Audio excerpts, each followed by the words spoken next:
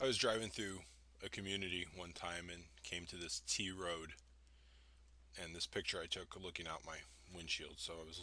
I looked to the left, looked to the right. There was no cars parked, so I didn't know which way to go because this sign was being blocked by the shrub.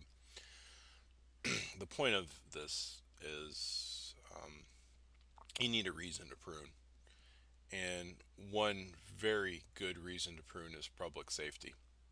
Here, the plant is blocking the signage, which is giving direction, which can influence safety if I was to go the wrong way down a one way road because I couldn't see the arrow and it's pointing. But it's also a reminder that there can be more than one way to do pruning. You may have learned to do a pruning method on a particular plant one way, and I'm going to hear it, or I'm going to explain it a different way, and then we might encounter a third person who's going to want to do it their own way as well. There's no right or wrong way to prune a plant. I think there's just some better ways to do it than others. And we're going to focus on some of the basic methods today. There's no way I can teach you how to prune everything out there, but if I can teach you the appropriate pruning methods, then when you encounter a plant, you can look up some information about it. And if it tells you to prune by thinning it in the late dormant season, you will know what to do. Some of the techniques that I'm going to talk about today, definitely the 3 point pruning cut. This is the standard Master Gardener test exam and probably the hardest cut that you need to master out there. And it's not really hard at all. We're going to talk about heading back, thinning, deadheading, shearing, and renewal. And essentially, those are all things you do to shrubs. Trees, you do a 3 point pruning cut. We will talk mostly in terms of deciduous trees. We will talk about deciduous shrubs, and we'll end with a quick conversation about conifers, both tree and shrub forms. Through the course of this presentation, I may make comments regarding to hard pruning and light pruning. And I don't know where these terms came from for me, but they emerged in my vocabulary at some point, and when I go to try to look them up, I can't really find good definitions, but I continue to use them. So I will define them now. When I say hard pruning, I am talking about going out to a plant and removing a quarter or more of it in the late dormant season. So 25% or more of the plant is being removed in the late dormant season, February, March, early April. When I talk about light pruning, I'm referring to us removing 10% or less and the plant's actively growing. So hard pruning, we're removing a lot when it's dormant. Light pruning, we're removing a little while it's growing. And I'll work that in a little bit here, a little bit there as we go out, as I talk about how we're going to prune different things. Quick biology overview. Woody plants have two types of growth. There's the primary growth, which is occurring at the tips. This is what's making the branches longer, the tree taller, and what we see as a result of this are the nodes and, most importantly, the internodes, the space between them.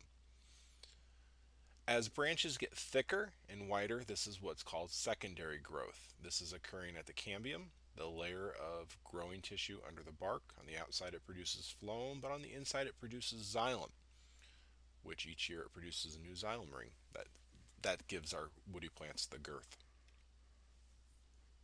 So if we were to zoom in on the insides of a tree, the cambium layer is just this thin sheath that's covering the entire tree. Like if you put your foot into a sock and how the sock covers you, covers your foot, the cambium layer is very similar to that. But on the outside, it's producing the phloem, and outside of that's the bark. But inside of that is the xylem. And in a tree, water is conducted in the outermost ring of the xylem. So the newest ring on the outside moves the water up and down, and sugars are then moved in the phloem. All the old xylem, though, remains in the tree, and it has various functions. Again, water's only moving up and down in the outermost, newest ring, But then there's a collection of probably 10 to 12 rings that we call the sapwood. And those rings are used for storage of some of the sugars. So we have what are called ray cells, which are basically xylem cells turned on their side that are running in and out of the phloem, and they are going to carry some of the sugars that are being moved up and down, and they'll store it in the sapwood. Further into the tree, we encounter what's known as the heartwood, and this is old xylem tissue, old sapwood tissue that is now no longer functional in storage or water movement, but it's there just for structural support.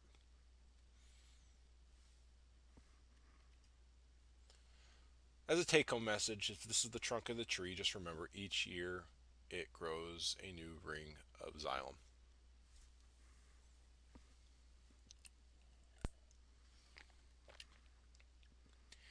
Things get a little convoluted when the branches come out of the sides of the tree because what we're looking at are layers of branch tissue and trunk tissue, branch tissue and trunk tissue, branch tissue and trunk tissue that are layered on top of each other.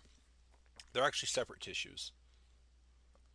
They have their own different water conducting tissues that meet further into the tree, but for support and function, they are separate as that branch protrudes out of the tree. Think of it as your arm coming out of your sleeve. You know, if you had a short sleeve shirt or a long sleeve shirt and crunch your sleeve up and you hold it out to the side, think of your shirt as the trunk tissue and your arm coming out as the branch, and how your shirt sleeve wraps around it. That's the way the trunk tissue wraps around the branch as it comes out. And we call it a sleeve, most often we call it the collar, but it's going to be that area at a branch that you can see as a swelling where the union of the branch tissue and trunk tissue come together. And if you look on most species, you're going to see where the two tissues press up against one another. And it's kind of like plate tectonics that make mountain ranges. You know, these two pieces of land come together and make a mountain range. Well, think of this as a little mini mountain range that's causing the branch bark ridge. And that's from the trunk tissue pressing up against the branch tissue. Do a quick cross section of a branch and you can see how there's the trunk tissue and it's ending right along there because that's where the branch is. And we can see how the branch comes into the tree, and you know, a long time ago it started off as a lateral bud on a twig, and it started to grow to the side, and all this other wood grew up around it through the secondary growth. Now this is where that compartmentalization comes into. So trees respond to injury, and in a nutshell, we don't say they heal, they seal. Trees do not heal, they seal up the wounds that they encounter. And it's called the compartmentalization of decay in trees, and I'm going to do my best to explain it to you. It consists of a series of barriers that can form in the xylem, and these barriers will keep disease or decay from spreading through the tree. So first of all, let's talk about barrier 1. Barrier 1 are the plugs that will form to keep pathogens from moving up and down a tree in the water conducting tissue of the xylem. So barrier 1 will keep things from moving up and down the tree in that single pipe. In many trees it's effective, but for the most part we think of it as a weak barrier that is often broken, and disease or decay can move up and down. The next barrier is barrier 2, and barrier 2 is what's keeping the decay or disease from moving into the tree. So the difference between the growth rings that you would see, that's that's slowing the movement of decay into the center of the tree. Again, it's kind of weak too. We don't get too excited about that one. Where we start to see strength is with the ray cells that form a barrier to keep things from moving laterally or around the tree. So here we see where a ray cell, which normally would be moving sugars from the phloem into the sapwood, it is preventing some of the lateral movement of decay in this tree, and in this case it's forming this little pie wedge because of the way the tree's been cut. So 1 keeps things from moving up and down, 2 slows the spread inward, 3 slows the spread sideways. The most important barrier, and the strongest of them, is barrier 4. And barrier 4 is the difference of this year's wood and next year's wood. So barrier 4 is what's keeping decay and disease from spreading into the wood that grows over the wound, over the decay, over the rot, and it will cover it up. Um, there's chemicals and some physical differences in the tissues that really make this a strong barrier that keeps decay from spreading outward. So real quickly, 1 is keeping things from going up and down, 2 prevents it from going in, barrier 3 keeps it from going sideways, but barrier 4, which is the most important one, keeps it from going outward into the new growth. So let me show you how this works, going back to my little diagram here. Here's our trunk, and we hit it with the lawnmower, let's say. So we've done some damage at the base of it. We have a large wound, and we're now afraid decay is going to get in. Well, let's not do anything about it. Let's watch how the tree responds. So growth is going to continue, and each year it's going to grow a little bit more and a little bit more, and that wound's going to get covered up a little bit more each time, till eventually it's going to get to the point where the tree has sealed it over, and it has grown completely around that wound, compartmentalizing it, and now we're not seeing it anymore. But did it heal? No, because that damage is still present on the trunk that was hit with the lawnmower. And until this is healed over, that decay can continue to spread through that area. And what we want to do is have trees heal over before all this decay spreads throughout. But this is interesting because this is what makes trees hollow. All this new growth can form on the outside of the tree, and it could be sound, it could be clean, and it could be decay free, but that decay is going to be limited to the trunk that was present at the time the wound was made. Well, we use that information to make proper pruning cuts. Knowing how trees respond with their growth, we want to make a pruning cut that will seal over a wound and limit the spread of decay. So here we're looking at another cross section of the tree, and let's just look at it. Here's the branch that's coming in. What we want to do is make a pruning cut right there at the collar. So we're removing the branch tissue, but without damaging the trunk tissue, because the trunk tissue is what's going to heal it over. And the end result would be something like this, where here we can see where the branch was present, but how trunk tissue has now sealed it over, compartmentalizing the decay only into the small little branch area that we see here. Now, to do a proper pruning cut, it is best to do what we call the 3-point pruning cut method.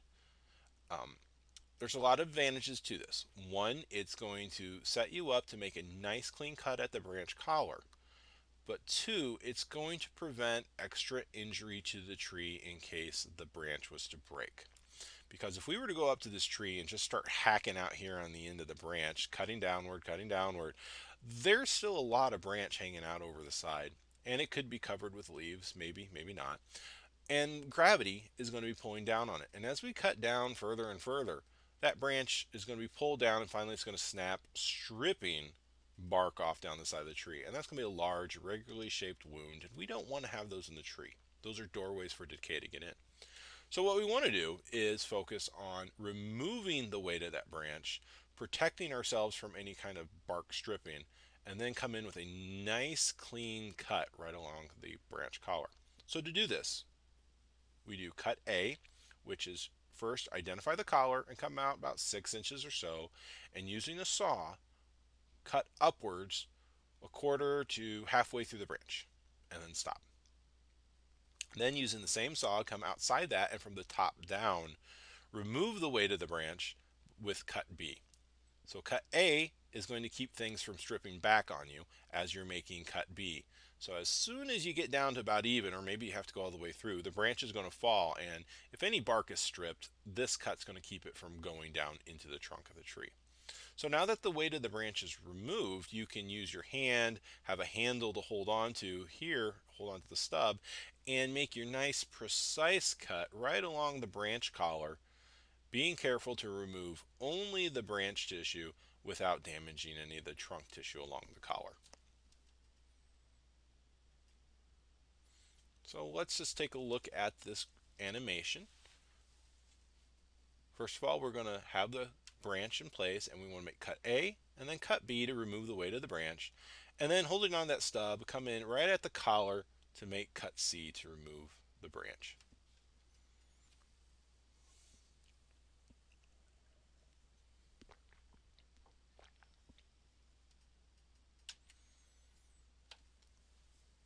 Now if you're going to err, one of the ways you do it is by cutting too much off.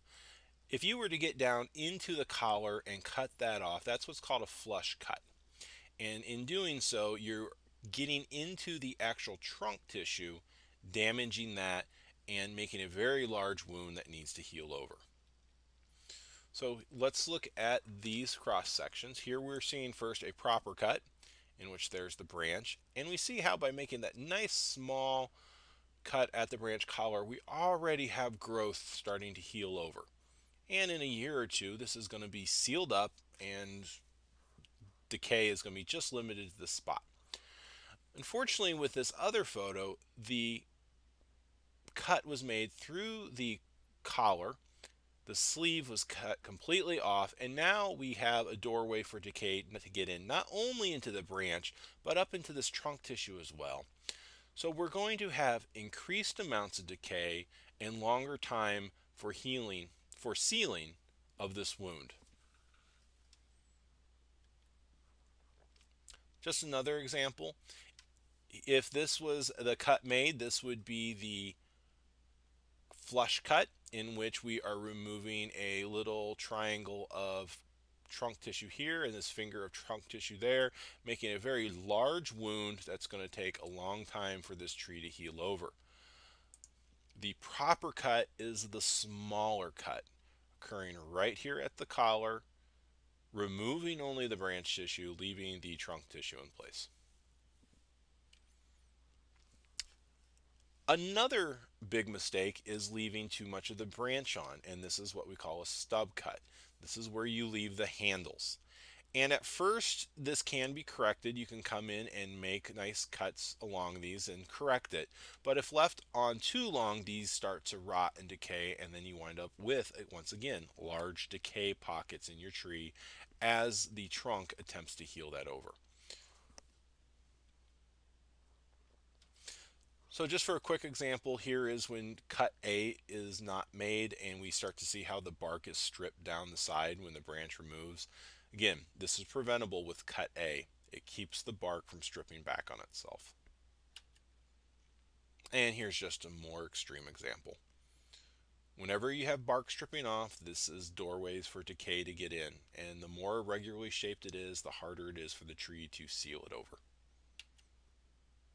Now, whenever you do make a cut on the tree, keep in mind it is a doorway for decay to get in. You don't want to paint it over. In fact, there's very few cases where we do want to use pruning paint. We'll get to those in a few slides. What I'd rather you focus on is when it is time to prune, make sure you make the proper pruning cut and you make the smallest pruning cut possible. For the vast majority of master gardeners out there, my recommendation for you is don't cut branches off larger than your arm or your wrist. In doing so, you are removing probably a piece of tissue that's too large to be removed at the time, but also from your point of view, it may be too big for you to handle physically. If you start to get to pruning things that are larger than that, that's when you might need to consider calling a professional in to assist you. So why prune? You need a reason to prune, and here's three good ones. One, you need to prune for the future health of the tree. A properly pruned plant's going to live longer in the environment. We're also pruning for safety. public safety is a big thing. We don't want a tree to fall on our house or on our car or on a passerby. And this does come into play with how you prune it, but also the right plant for the right place. Make sure you have something with the right strength of wood, the right form, just the right characteristics for the location you're putting in. And finally, we're pruning for aesthetics. And this is probably why most of you came to this class anyways, try to prune so things look better. Some plants will flower more when properly pruned. Some plants will fruit more if properly pruned. Some plants just look better if they have some shape pruned into them. So these are some just easy reasons: future health, safety, and aesthetics. So when to prune? Well, I've already said the late dormant season is the best for most pruning. You're going to hear some exceptions, but for most of the big work that needs to be done, doing the pruning in February, March, early April is fine. I like to say Valentine's Day to Tax Day is a good time for pruning. Why is that?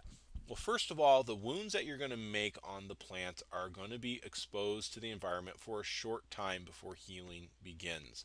I've actually done some pruning cuts in November and have come out and revisited them the following spring and have found them to be all dried and cracked because of the dry winter winds.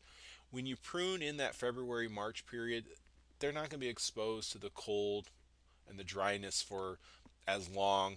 Um, and so when it comes time to heal over in a few weeks, there's a smooth surface that's better to heal over. So that's one reason. It's going to be easier to make pruning decisions without all those leaves getting in your way. You're going to be able to get in and assess the tree for its actual architecture and structure without having all the foliage block your view. This way you can look for double leaders, tight crotches, bad branch unions, and get those removed. Finally, you're going to avoid diseases and some insect problems by getting your pruning done early. By pruning in the late dormant season, you're not going to have bugs flying and you're not going to have them be vectors for disease. So get that pruning done now, and then the wound's going to be healed over enough to not be attracted to not attract sap feeding insects. Also, from the point of view, consider the plant's physiology. We've talked about how those tissues store sugars. And if we look at this graph, in January, those tissues are just full of sugar. So all the energy that plant needs is stored. And if we watch how this curve changes over the course of the year, we start to see that as spring starts to come, that plant starts to utilize these sugars to make that first flush of leaves that we see.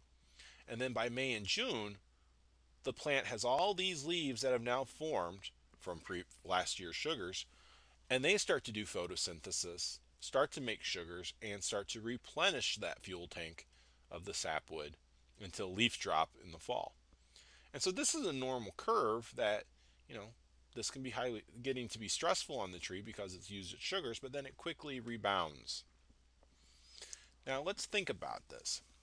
If we're going to prune, if we came in and started pruning in the spring and we cut off all these leaves, we have just removed this investment of sugars and energy that the plant has made for the following year. So we have actually put some stress on the plant if we do our pruning while it's in full leaf, because we're removing its ability to recoup the sugars that it invested into it. And that's going to cause this curve then to not replenish and not be as high. And in one year, that is fine. But what I see being the problem is people who go out year after year after year and are pruning at the full leaf stage, they're just stressing the tree out. By pruning when it's dormant, it's got this investment made, but then when it starts to invest those sugars into leaves, we're not taking it away. It's able to recoup it. So, anyways, pruning in the late dormant season, better from the physiological point of view of the plant. Some other things to note when pruning: oak wilt, and we can talk about Dutch elm disease at the same time here. Those are both diseases spread by insects, and these are insects that are attracted to the sap of trees. If there are pruning wounds on either of these trees while those beetles are flying, They will come to it and infect the tree. So this is why we say do not prune your oaks or elms April 15th through June. And we're even more conservative and say don't prune them April 15th through October. No, only do the pruning on those in that late dormant season when there are no bugs flying and the wounds heal in plenty of time before those insects start flying in the air. Spring and summer pruning can increase the chance of the bacterial disease fire blight on things like apple and crabapple and hawthorns and anything else in the rosaceous family. This is a bacteria that can almost make can appear like overnight, get into the wounds of these trees and make it look like they caught on fire. It's pretty extreme. So avoid those spring and summer pruning to cut back on those diseases. Again, do that late dormant season pruning so those wounds are healed in time. Remember that there are some plants that no matter what you do, prune them or just look at them cross-eyed, they are going to ooze sap, and we call them the bleeders. And they're going to have sap just ooze from the wounds. They might get yeast or bacteria in them, and they're going to turn all sorts of funny colors. This is nothing to worry about. Very common in our plants, and don't do anything about it. Let's talk a little bit about pruning paint, though. You don't want to use pruning paint only, now let me rephrase that. You only want to use pruning paint in certain conditions, and that is on an oak or an elm that needs to be pruned during the growing season. So it's, say, July, and there's a windstorm that comes through and breaks a branch off your oak and elm. You want to get in there and make a good pruning cut so it can heal over, but then you'd want to paint it at this time to keep the insects from getting into it. At other times, like with these maples and birches, you don't want to bother putting paint on those because this bleeding is a natural thing, and any kind of wound that's on them is just going to be slowed down in the healing process. So leave them open to the air to heal.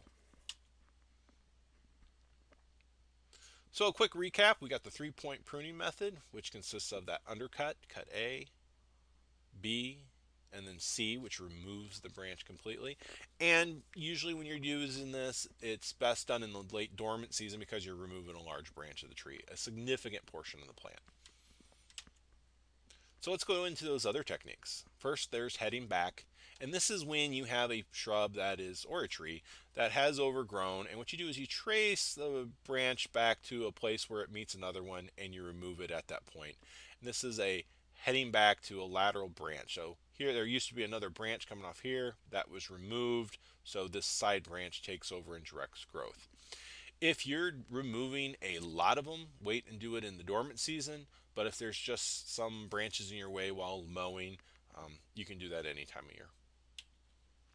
So just as an example with this burning bush, here's one that has grown too large. One of the things you can do to correct it is come in and do some heading back cuts, thin it out, reduce the size, open it up some, allow some more light to get through. Heading back would be an appropriate method of pruning this shrub. Thinning is useful when you have suckering shrubs, something like common lilac, or in this picture here, red twig dogwood. And coming in with either a saw or maybe some loppers, get down into the base of the plant and remove the largest branches you encounter. So you can remove up to 1/3 of the stems, go for the largest and oldest, and again, best done in the late dormant season. Which that's how I prune lilacs, and this is where we could have a large conversation because each of us would probably want to prune lilacs differently. I like to go in and remove just 1/3 of the largest branches, and that doesn't do anything for the flowering. It leaves flowering alone because on all these branches that I have left alone, there's still flower buds. So by just thinning it, I can still have good flowers on my lilac, remembering that they bloom on wood from last year. Now, if I went in and sheared it all off, which I'll talk about very soon, then I am cutting the flower buds off. So here's another lilac, very overgrown, one of those beautiful farm lilacs. It could be really rejuvenated if we were to come in here and start to thin these out and get new growth. Deadheading, here's my joke slide. This is when you head back You're doing a heading back cut, but what you're doing is you're cutting back to a bud and you're removing a spent inflorescence or flower. This is very commonly done on lilacs again, because what we want to do is remove those seed heads because there can be an aesthetic issue with them. Maybe you don't want to look at them all summer. But in order to do that, you want to do that within 2 weeks of the flower fade. So once you start to see that flower go past its prime, you want to cut them off to a lateral bud, and then it will set a new flower bud for next year. If you wait too long and you do that cut, you may inadvertently remove the flower bud, and you won't have flowers the following year. So plants that may work on plants that bloom on wood from the previous season, which typically are spring blooming woody ornamentals. So we're talking lilacs, we're talking forsythia, we're talking bridal wreath spirea, many others. So again, here are the faded flowers. These are actually going to seed for a lilac tree. I would want to come in back to about maybe here and prune that off within 2 weeks of that fading so I can get flowers for next year. Now, shearing is when you just kind of go through and remove the most vigorous shoots that you encounter on the plant. This really can shape the plant. We see where you can come in with a pair of shears, be it electric or manual, and you're just nipping off those most vigorous shoots. And this is where we can really sculpt a shrub into shape. Keep in mind that when you are cutting at the same point year after year after year after year, you may inadvertently develop what we call a shell. And this is going to be a really dense layer of tissue that may prevent light from getting down into the plant below. And this might cause it to be thin and leggy. So my recommendation on occasion when this happens is just go back a little bit beyond it and start to thin those out. Maybe you're doing heading back cuts. And this will just help the life and longevity and the appearance of some of these deciduous shrubs you may have in your landscape. With our evergreen shrubs, that may not be so much a case. So what I like about Taxus or Yews is they're color coded for pruning. You can come in with your shears and cut off all the light green stuff and be fine. You can begin doing this when the growing season, spring hits. So we're talking May, June, July. You could probably do this 2 to 3 times a year to keep these plants in shape. When shearing, though, be careful of the shapes you give the shrub, the silhouettes that you see. When you inadvertently get something wider at top and narrow at the base, this can cause some aesthetic issues. Um, the top part will start to act as an umbrella and shade out the lower part. And if there's not enough light getting to the lower part, it's going to lose its leaves. So rather than having a nice thick shrub, you're going to wind up with something that's going to look more like a table. So avoid wider at the top. What you want to do is have it narrow at the top and wider at the base. And this way, light's going to be more likely to get all the way down and you'll have a fuller, healthier looking shrub.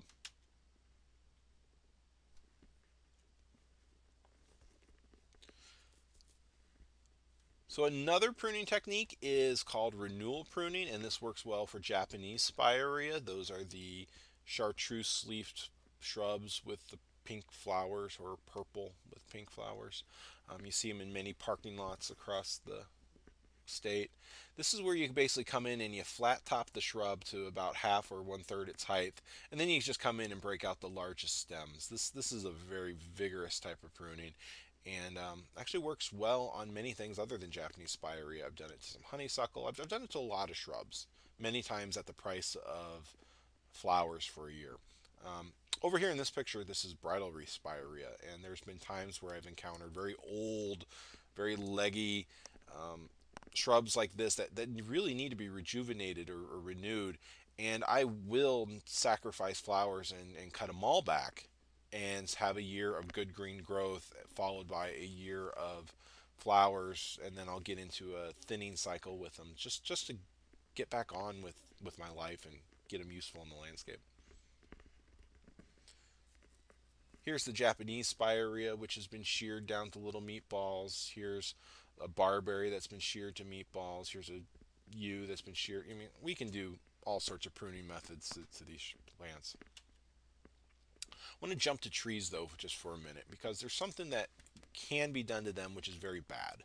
And this is called topping. And this is where we have a tree and for some reason we are concerned that it's gotten too large and we usually pay someone to come in and just kind of cut off all those branches. And oh, that can cause problems. Let's look at those problems. First of all, when you just cut off the growing point, you're releasing the plant from apical dominance. That is, you remove that growing point and all those lateral buds break and start growing. And so we have a plant now that has these long branches with these brooms at the end, and that can start to get heavy as all this growth occurs and all these leaves start to form on them.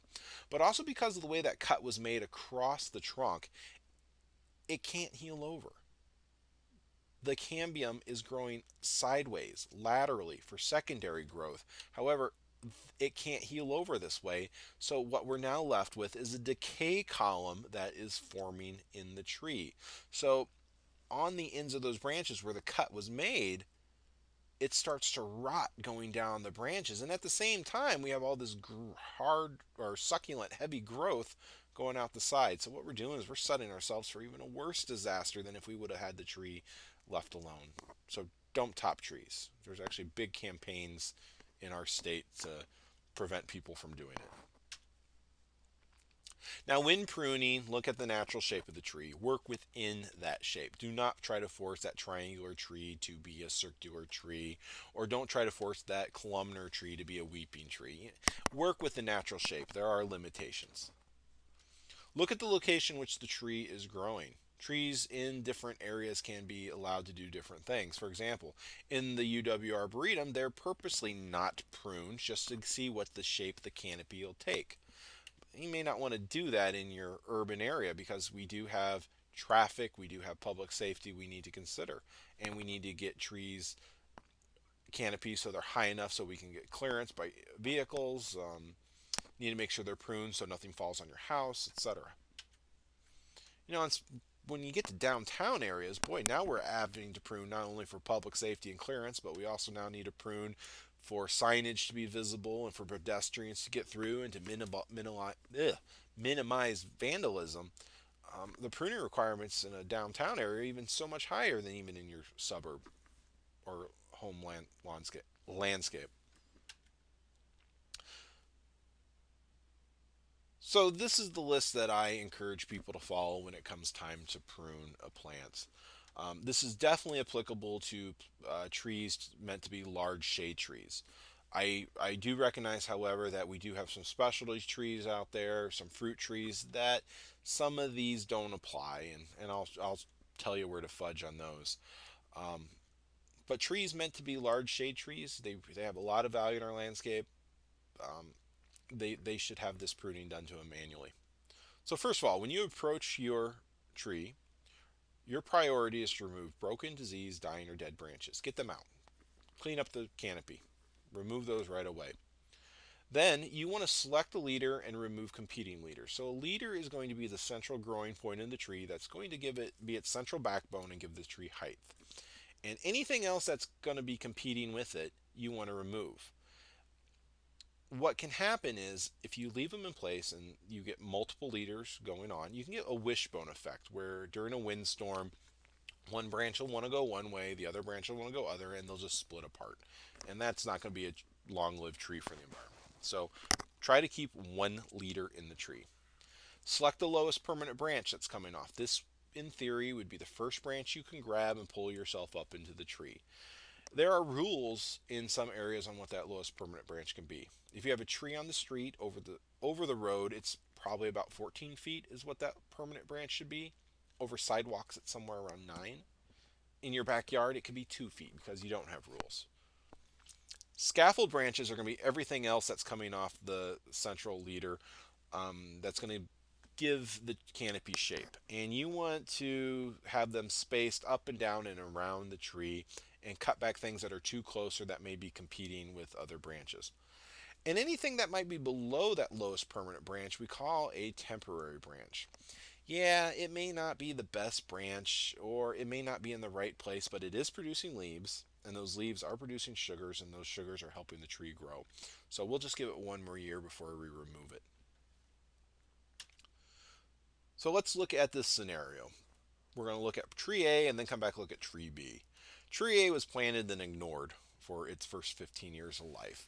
And if we look at it, we see it was installed in the ground with already bad architecture. We had all the branches clustered at one point and multiple leaders present. And as we just fast forward in time, we start to see how these branches are growing. We now have a branch growing back into the canopy, which is going to cause some crossing and rubbing branches. We have too many branches at one point. We have no lowest permanent branch. And if we just jump ahead to 15 years, what we have is a tree not destined to be a long lived, vigorous tree. We have all the branches at one point. We have very close branch unions. We have crossing and rubbing branches. We have stubs coming off the side. We have suckers coming up. If there was a heavy snow event, there would be a high probability of a branch breaking out. There could be decay in this tree, and just well, let's just look at it from aesthetically. Is it a pretty tree? Is this a tree you would want in your landscape?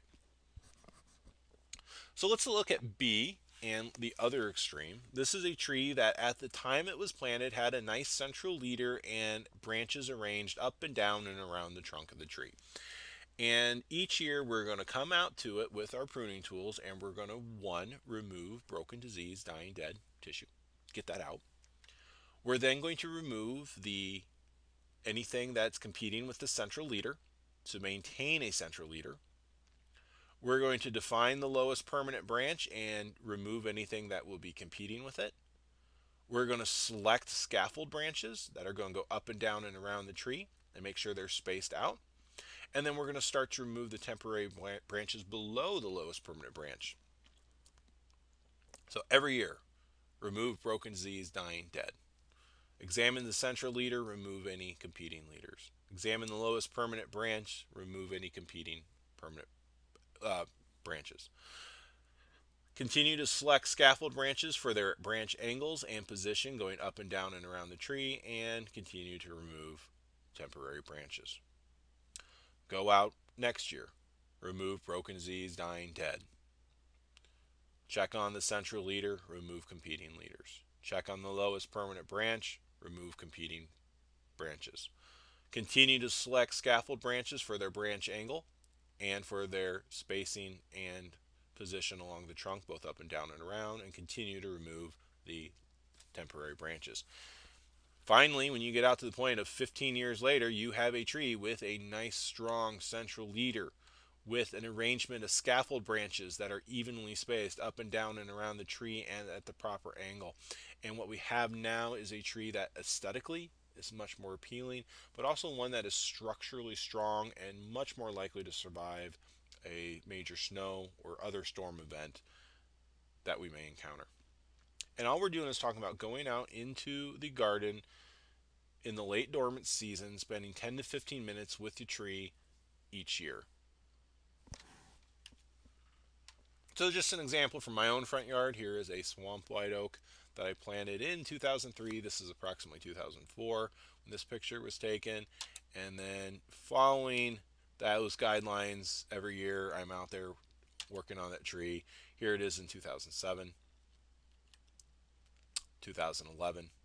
I'm now getting to the point where I need a longer pole saw in order to work on my central leader. So a little note on those scaffold branches. On our large shade trees, we want them spaced about 12 inches apart. So as we look from one scaffold branch to the other, we want about 12 inches between them, at least. More would be better. We want them to radiate around the tree. So if we were to take an aerial view and look down, they'd look like they're coming off like the spokes of a bicycle wheel. We want there to be a size ratio of roughly 1 to 3. So this is the side branch, scaffold branch should be approximately 1/3 the size of the trunk. Aesthetically, that's good. Structurally, that's really good. And no more than two at any one point. So having them across from each other is great, but maybe they're at angles. Just try to keep two at any one point. Remove any extras. Again, this is especially important for shade trees. When we start to get to our smaller trees, our ornamentals, our smaller ornamentals, and our fruit trees. These are some of the rules we can fudge. You may be able to have multiple leaders, but I still like to try to keep one. But maybe the scaffold branches, you can have more at any one point. The size ratio can be a little different. This is some of the wiggle room you got. So here's an example of some scaffold branches that need some work, too many at one point, starting to get really tight angles in here. When they start getting that close together, that could be what we call included bark forming. We'll get to that in a minute. Here's really bad, too many at one point. I think I counted 9 in here at one point in time. We got to watch those branch angles, and we call them the V versus U. V is tight, and as you fast forward in time and these branches get thicker, this is just going to be trunk tissue on trunk tissue, and this isn't a real connection. It actually becomes a weak point in the tree, and is one of the places where failure can happen. We call that included bark when we get trunk on trunk from these really tight V-shaped unions. And those are easy to prevent in the young stages of the tree, but very hard to correct in large mature trees. To do that, you've got to make the most difficult cut of your life, and that is finding that included bark, guessing where it becomes solid wood, and making a perpendicular cut to remove it. It's ugly, it's horrible. Again, it's so much easier when the tree is small, but if it's a branch the size of your wrist or larger, I wouldn't even touch it. What you want to look for are these nice wide branches, nice U-shaped ones. This is going to be aesthetically more eye appealing and structurally stronger. These are what you want to promote. So here on an elm tree, we're seeing both. Here's a V-shaped union, which will lead to included bark if left on. Very easily, we can remove it right there at the collar. On the other side of the tree, we have these nice wide, what we call the U-shaped ones, where they're coming off very perpendicular to the trunk. And these are going to be very strong and won't lead to included bark. We do have quite a few at this one point. I would thin it down to just one, but very good comparison on this is what we want to learn to identify and remove, and these are what we want to try to promote. And again, this is included bark on a tree that's getting to the point where I don't know if I would touch it. But to do it properly, we would follow this line down, make a guess to where we think the wood actually begins, and go perpendicular to that. And it would look something like that when all said and done. Told you it's ugly. So here's a combination of what started off as included bark, leading with some multiple leader problems and some wind stress. We got a crack going down the tree. This is a hazard tree. This is going to be a tree that should be removed. And another great example of a bad tree. So just some examples here. Here's some before and afters. Tree, I'm going to go out, remove broken disease, dying dead. Boy, I really want to get that central leader, but instead I got that stub, and I worked on this lowest permanent branch. And with trees, I do try to stop at about 25% removal, or 1/3. I don't want to remove too much, and I set my priorities to get these major branches out first, because I always figured this branch, or a double leader, was small enough I can get it next year. So with this tree, you approach it, you look at it, and it's like, wow, it's a mess. There's no single leader. Where do you begin? Well, maybe you're not going to solve all the problems in one pruning cut. So maybe you're going to say, I want to make maybe 3 cuts on this tree and be done for the year. Come back the following year, see how it responded, and go again. So I'm going to say on this tree with so many leaders, I'm going to get it down to 1, 2, 3 leaders. So I'm going to make a cut here, make another cut to remove that branch. I'm going to leave the center part of the tree. I've removed approximately 1/4 to 1/3. I'm going to stop. Let this tree grow another year or two and come out and make another pruning decision, trying to get it down to 1 leader. Now here's a tree with a great central leader in place, but the scaffold branches are just all so tight together. Well, I could very easily start to thin those out. Boom, boom, boom, boom, boom, boom, boom, and make a lot of space. Now the question is, what's going to be my lowest permanent branch? Is this guy my lowest permanent branch? Or is this little guy my lowest permanent branch? We'll just have to make those decisions as that tree grows. Now, I don't talk about fruit trees in here. Pruning fruit trees is a totally separate subject.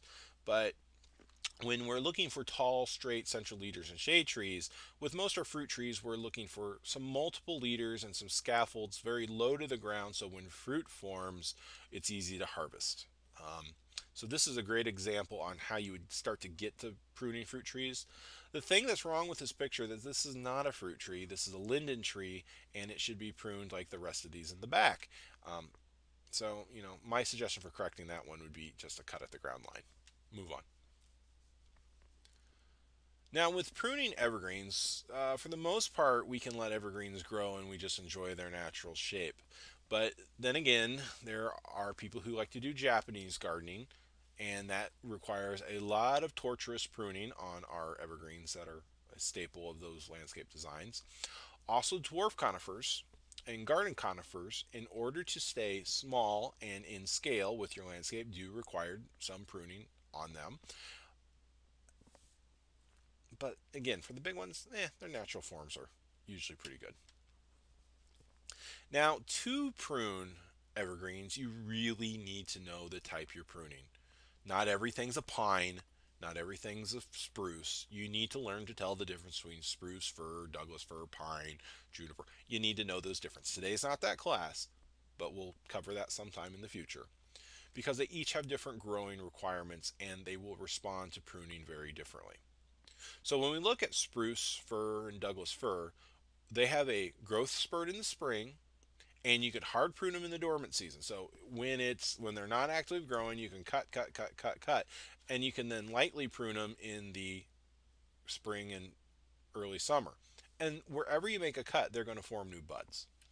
So if we look at this spruce, if we were to make our cut here, they're going to form new buds that'll take over growth.